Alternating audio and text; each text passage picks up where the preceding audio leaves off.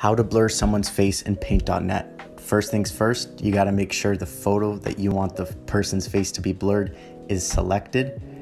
And right away, you can also duplicate it. And once you duplicate it, you need to uncheck the layer that's right under it. We will get back to this layer later on. Then we're gonna go over to the erase tool and we are going to start erasing the person's face.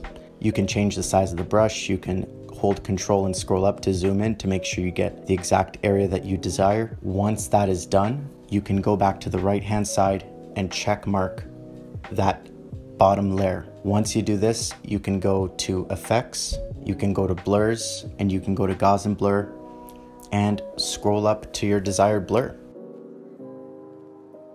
I'm gonna keep it at this level, and you can save this photo on the top left-hand side. File, Save As, and you could do JPG or whatever file format you desire. Thanks for watching. Hit that like button.